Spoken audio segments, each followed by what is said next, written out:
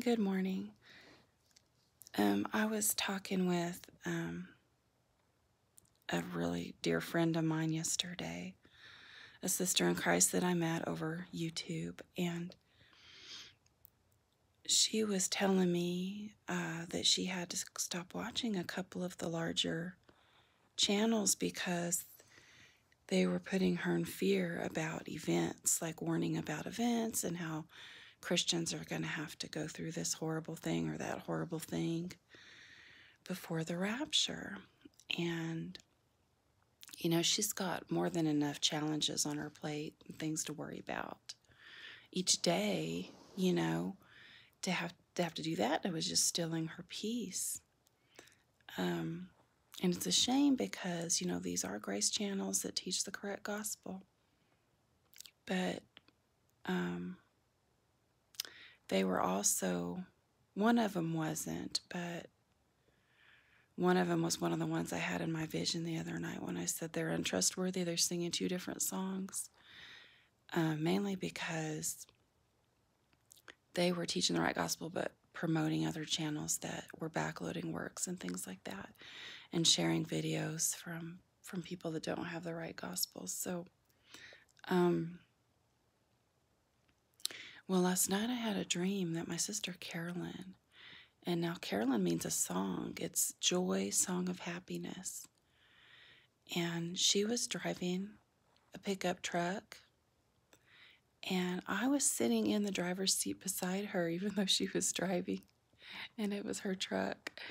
And it was dark out and kind of hazardous. We were going home. We were on our way home. I knew that. And there were some people in front of us that were being kind of careless, and things were coming out of the backs of their trailers and things like that and rolling like big hazardous objects down the road in front of us. And so the first time something big kind of came in front of our car, I thought, oh, we're going to wreck, or there's going to be a big bump, or something's going to happen. So I put my arms out stiff in front of me and held on to the area in front of me there. Well, it was where the airbag was. So I had my hands pressed up against the airbag, my arms out stiff, like bracing myself, right? That's what I was doing. I was bracing myself. And Carolyn looked at me and she goes, "Don't ever do that. Don't do that." She goes, "Just relax." And, each time she managed to avoid anything bad happening when these objects came at us. And this happened 3 times, okay? And finally, after she got on to me the third time, I was like, okay. Because I realized, she goes, she looked at the airbag, I noticed it was an airbag that I was pressing on. And I had known, someone had told me in the past, like, if you brace yourself and make your arms stiff before a wreck, you'll get bones broken, right? And how is that airbag going to come out and do its job if we did get in an accident and protect me? It's going to come out, but it's going to break my arms to do it.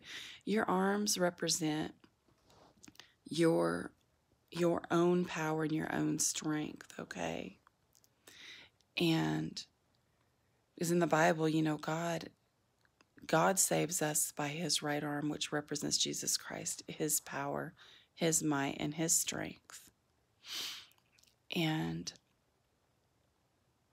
we need to let him do his job and trust him. He says, he promises he'll make all things work out for the good of those that love him. And he does want us to trust him. And if we try to brace ourselves within our own strength,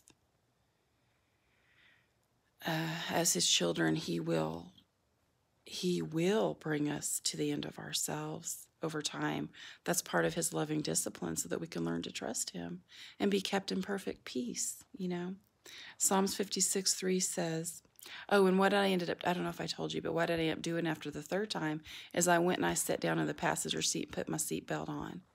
And I know that represents the armor of God, okay?